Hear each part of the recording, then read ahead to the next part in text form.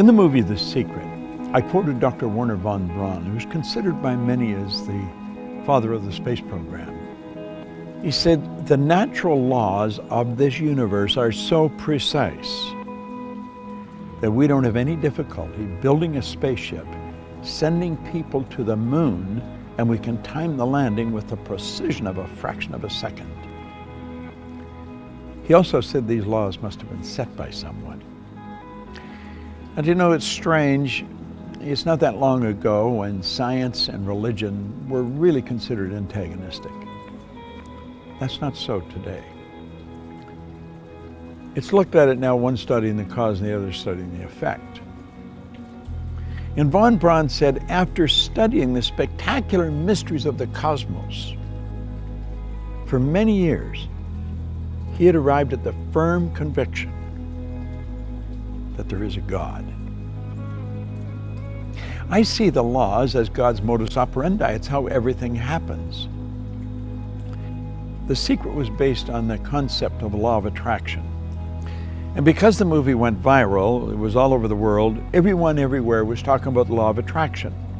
People writing books on it that don't really understand it, people speaking on it that many of them advertise their ignorance when they talk about it. I'm of the conclusion that attraction is not really understood in any depth by most people. Now, I've studied this every day for 50-some years. And I can assure you, attraction is a law, but it's a secondary law. The primary law is the law of vibration. The law of vibration is one of the basic laws of the universe. It decrees that everything moves, nothing rests. We literally live in an ocean of motion. Do you know that everything is an expression of the same thing? The leaves, the tree, the cement, the body, the clothes. It's all energy at a different rate of vibration. You see, your body is a molecular structure in a very high speed of vibration. Your brain is an electronic switching station. Your brain does not think, but you think with your brain. There's a difference. As you activate brain cells, you set up a vibration in your body.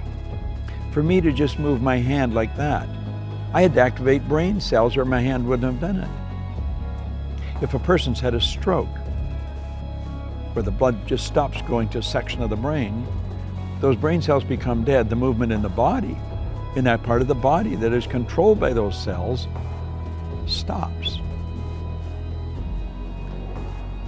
Vibration is something that must be understood if you're going to take control of your health.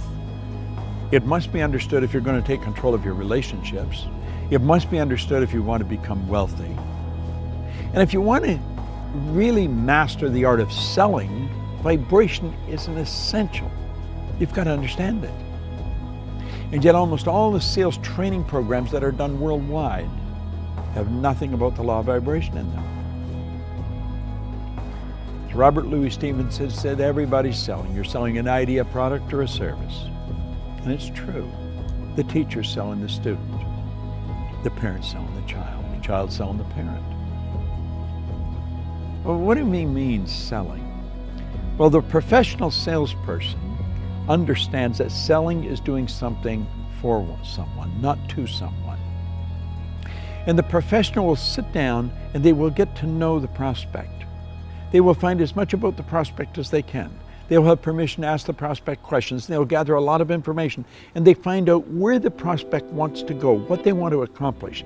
They mentally get on the prospect's frequency and help the prospect go to where they want to go. My old mentor called that empathy ego balance, where you're able to get into the other person's mind and see the world from where they see it. Get on their frequency, get in their vibration. The vibration you're in is going to dictate what you attract into your life. And if you're troubled, and you're worried, you're going to attract a lot of bad energy. That's why the great sufferer in the Bible said, "Lo, the thing I fear has come to visit upon me." Well, fear is a very negative vibration. It's a very negative emotion. It's caused by doubt and worry, and doubt and worry is really caused by ignorance. That's That's why Solomon said, in all you're getting, get understanding. What do we want to understand? I think we want to understand the laws that govern our being, the laws that govern our universe. And then we want to understand how to get in harmony with the law. Everything you want will come to you when you get in harmony with it. Vibration is essential to understand, but only one person, maybe 10, has any grasp of it at all. If you ask a person how they feel, what they're really telling you is their conscious awareness of the vibration they're in. If a person says, I just don't feel very well, that person's probably in a very negative vibration. A person said, I feel wonderful, they're in a very good vibration. If you're in a really good vibration and you're with a person that's very negative, you will not feel comfortable in their presence. Feeling, conscious awareness, vibration. You don't feel comfortable in their energy and you want to get away from them. Now, if you were negative and they're negative, you're going to come together. Misery loves company. See, these old sayings are all based on laws. It's hard to believe that two miserable people would be comfortable together, but if you understand they're both on the same frequency, they're both listening to the same music. You'll often hear a person that went for a walk in the woods. They said it was so pleasant. Why? The vibration of nature is perfect. That's why a walk in the woods leaves you feeling so good.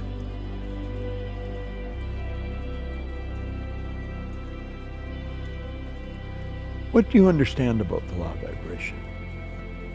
That's a good question to ask yourself. I'm going to give you a small exercise. The next time you're around a person that's complaining about anything, or that obviously it doesn't feel very well,